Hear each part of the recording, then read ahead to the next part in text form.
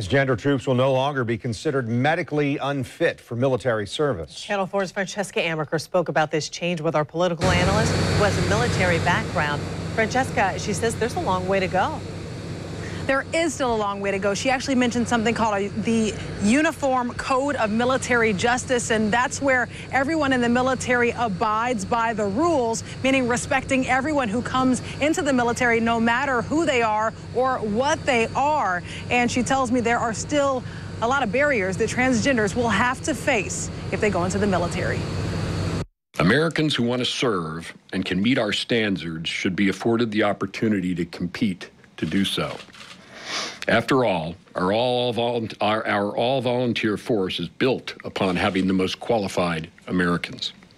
And the profession of arms is based on honor and trust. That was Defense Secretary Ash Carter making history when the Pentagon struck down its ban on transgender people being able to serve openly in the U.S. military Thursday afternoon. Carter said it was one of the last barriers to military service. I spoke over the phone with our political analyst, Jennifer Carroll, who served in the Navy for 2 decades. She asked questions about how this will move forward. The big question is going to be, how then do they assimilate into the organization? Would they assimilate as a male or woman?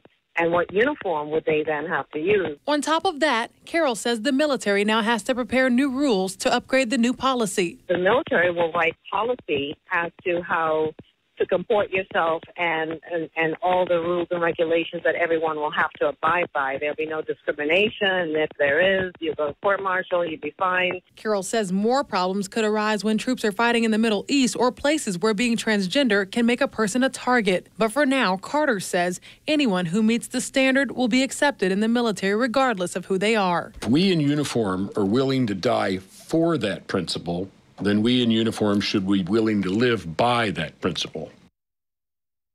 And in the past few years, a lot of changes have been made. For instance, in January, a lot of the gender-based restrictions were lifted, allowing women to fulfill the combat roles. And again, here today, you hear that now transgenders can enter the military. We're now reporting live, Francesca Amaker, Channel 4, the local station.